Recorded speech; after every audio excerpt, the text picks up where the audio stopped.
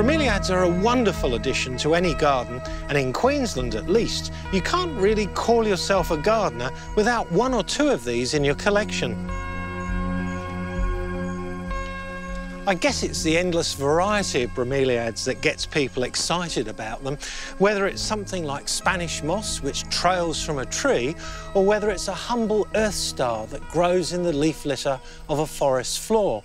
They all have a basic pattern, a whirl of leaves, but then things get complicated.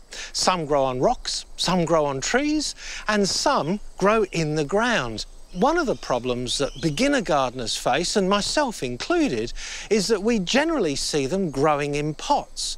And that makes us think that all of them need some type of soil. And while they do often need some sort of a growing medium, what's in it can make a difference to the success of the plants you grow.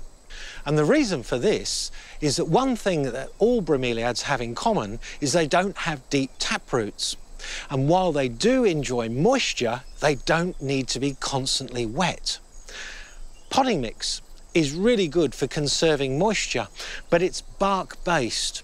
And as it breaks down, it can retain too much moisture for even the tropical bromeliads to enjoy. And that means it needs to be opened up. And I use this composted pine bark, which allows air to move into the soil and water to drain out. It assists drainage.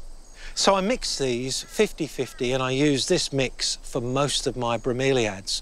But for the terrestrial ones, and I've got 3 examples here, they grow in the ground in the wild and they need better drainage. And the solution for them is to use equal parts of gravel, composted pine bark and potting mix, and that seems to work really well. Finally, Spanish moss. This plant just uses trees as a convenient support. The hairs on the leaves take in moisture from humidity and nutrients and feed the plant. They need to be experimented with in the garden. They like lots of sunshine, so about 6 hours of full sun is really good for them. But try different types of tree in your garden and you'll find that they'll like certain trees better than others. Norfolk Island pine and paperbarks are really good partners for Spanish moss. There's always something to look forward to if you grow bromeliads.